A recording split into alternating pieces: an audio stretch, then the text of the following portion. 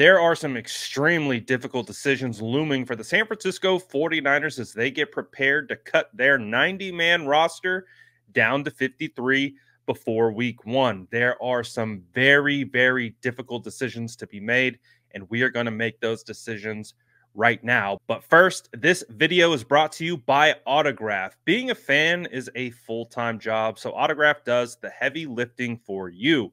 From tickets for big matchups to breaking news, the Autograph app has curated content for fans of all things San Francisco 49ers. And the new replay feature lets you get the day's news without the noise for when you need to be up to speed prior to starting your day. All the podcast articles and game predictions you could ever want in one place. It's time to feed your fandom with the Autograph app. Use the code SF9ers to download the Autograph app today. Telling you guys, check out that Autograph app. You get rewarded for just looking and ingesting all the content that you normally do.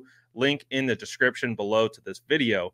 But let's talk about the final 53-man roster and who I believe is going to make it. So let's start on the defensive side, and we're going to work our way up to the offense.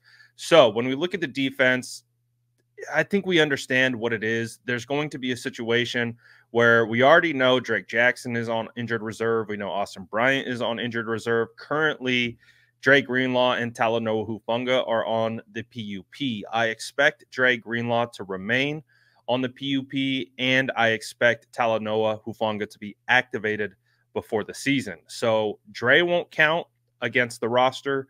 Talanoa Hufanga will. So I have four safeties making it: Jair Brown, Talanoa Hufanga, George Odom, and Malik Mustafa. Obviously, the rookie Malik Mustafa has played really well early on throughout training camp and preseason, and I do believe that he will likely lock down a final roster spot, especially being a fourth-round draft pick.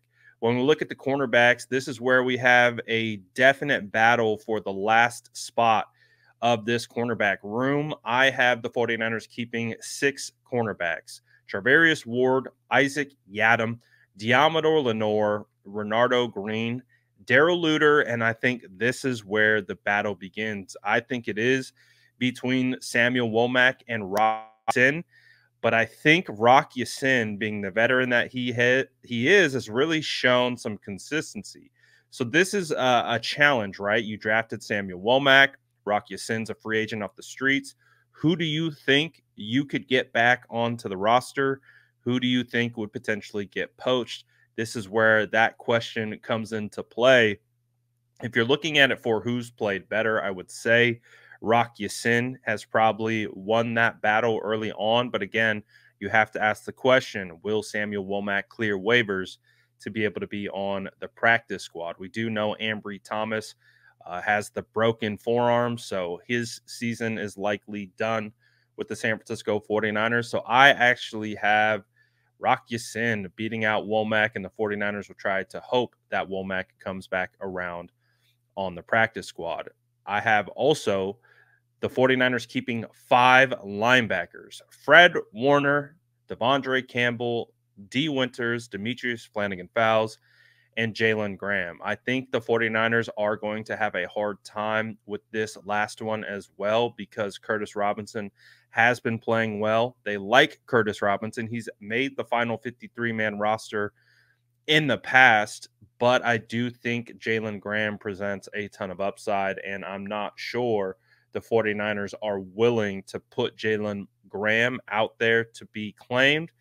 And I do think they are more of the mindset that Curtis Robinson could bounce back to the practice squad. That also has them cutting their 7th-round draft pick, Tatum Bethune, but also same thing applies. He could probably come back to the practice squad. When we look at the defensive line, I have them keeping 9 total.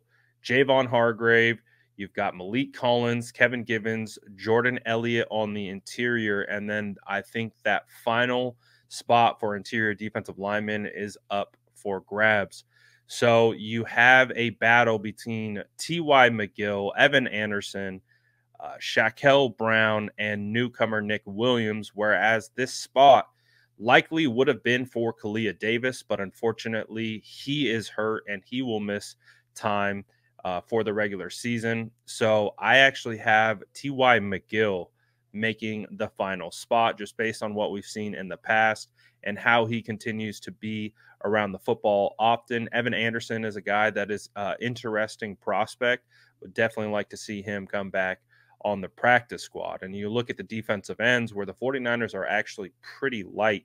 You have Nick Bosa, Leonard Floyd, Yetur Gross-Matos, and Robert Beal Jr. So with these guys, those are your 4 defensive ends. I would actually think that the 49ers will be scouring the waiver wire for defensive ends that hit the wire and see if they bring someone in because there's just not a lot of depth at that position. And guys like Barrett Garvin are going to go to the practice squad, in my opinion. So that has 24 players on the defensive side. And of course, can't forget special teams. Mitch Wishnowsky, Tabor Pepper, and Moody count for 3 against the roster. So in total, you have 27 players accounted for the defense and special teams, which leaves 26 players only for the offense. And this is where you have to kind of get creative. So with the offensive line, I have them keeping 9. I have them with Trent Williams, Aaron Banks, Jake Brendel, Dominic Pooney, and Colton McKivitz. Those are going to be your projected starters. You need Jalen Moore as your swing tackle on the left side. You have Nick Zakelj, who I do think has earned the roster spot. He feels like he will be the Jonathan Feliciano as Feliciano goes to IR with having a knee surgery. So Zakelj can rotate in at center, at guard. He could probably play tackle in a pinch, but I do have Zakelj making this roster along with Spencer Burford and Chris Hubbard. That means Zakelj beats out Ben Bartch. The 49ers do like Ben Bartch, but I think they could try to see if he could swing back around to the practice squad. Obviously, that also means they cut Jarrett Kingston and Drake Nugent as well. I just think based on them being what looks like undersized offensive linemen, you might be able to sneak them back onto the practice squad. So I think that's how you have to go about it. I do think they trust Nick Zakelj more than Jarrett Kingston. So Kingston still has a ways to go, but there is upside there. So I think they would want to try to get him onto the practice squad. And when it comes to tight ends, I have them keeping 3 tight ends: George Kittle, Eric Saubert, and Braden Willis. That means Cameron Latu will be on the outside looking in. I do imagine there could be a chance that another team claims him, considering he was a 3rd-round draft pick. But I think the 49ers are willing to take that chance and try to get him back onto the practice squad. Mason Pline, Jake Tonges, who's played really well throughout this preseason, I do think will be slated for the practice squad. And I do think the 3 that make it are Kittle, Saubert, Willis. And we have another this is probably one of the more intense battles of the entire training camp, is the wide receivers. And we do anticipate that Brandon Ayuk will be back along with Deebo Samuel, Juwan Jennings, Cowing, and Pearsall were draft picks. And so it really only leaves one spot up for grabs based on the way that I have built out this roster. So with the numbers game being at play, that means you have Chris Conley, Danny Gray, Trent Taylor, Robbie Chosen, Tay Martin, Ronnie Bell, and Jonte Kirkland all competing for that final spot. And I do believe that you have to give that current spot to Chris Conley. He's a special teams guy. He's proven to be a guy who can show up in big moments. He's had a great camp. He's not going to be your downfield burner or anything like that. He's just going to be one of those solid veterans who's always supposed to be where he's going to be, or should be, I should say. So Chris Conley, I think, gets that 6th spot. And obviously all those guys, they will have a chance to get claimed. Someone could claim Gray, someone could claim Ronnie Bell. I think Ronnie Bell is the most likely to be claimed. So that's where I think the 49ers have to have a very difficult decision with the numbers of, do they keep 7 wide receivers or do they keep 6? I know the fans are kind of upset with Ronnie Bell's preseason performances so far, but I thought he's had a great camp, and he presents a value as a returner. So this is, to me, where it becomes very, very interesting of the numbers game.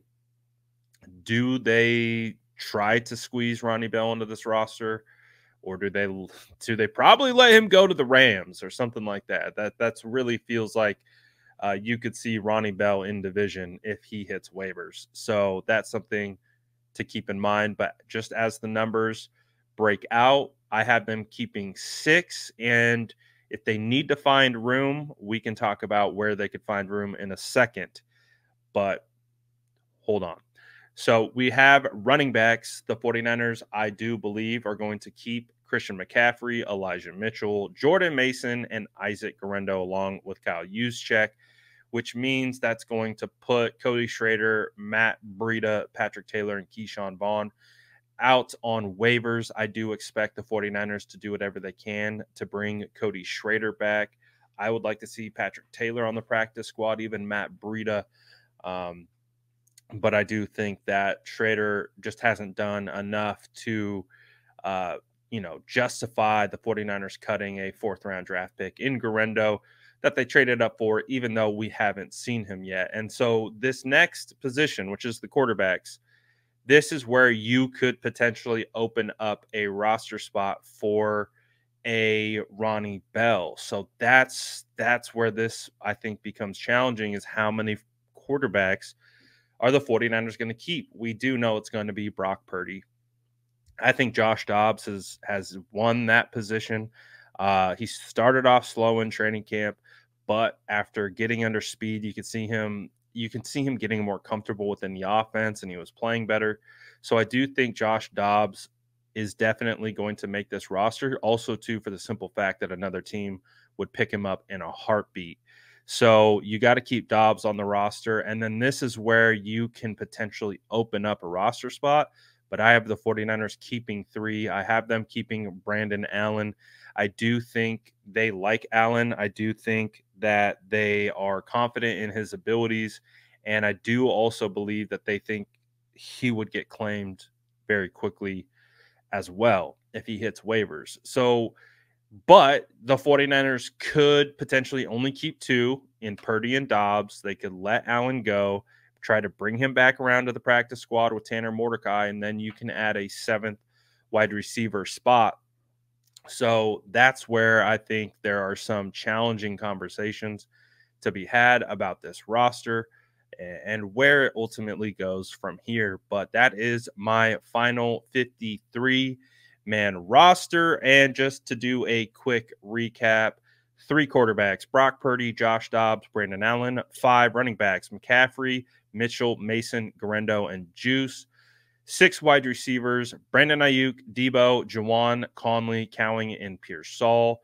3 tight ends: Kittle, Sauber, Willis. 9 offensive linemen: Trent Williams, Banks, Brendel, Pooney, McKivitz, Moore, Zakel, Burford, Hubbard. And that's 26 players on the offensive side of the football. 4 defensive ends: and Bosa, Floyd, YGM, and Beal. You also have 5 defensive tackles: and Hargrave, Collins, Givens, Elliott, McGill. 5 linebackers: and Warner, Campbell, Winters, DFF, and Jalen Graham. 6 cornerbacks: and Ward, Lenore, Yadam, Green, Luter, Rock Yasin. And 4 safeties: Brown, Hufanga, Odom, and Malik Mustafa, for 24 defensive players. And then you have your 3 specialists in Moody, Wishnowsky, and Tabor Pepper. Let me know what you agree with. Let me know what you disagree with. Who do you think should make the roster? Who should get cut?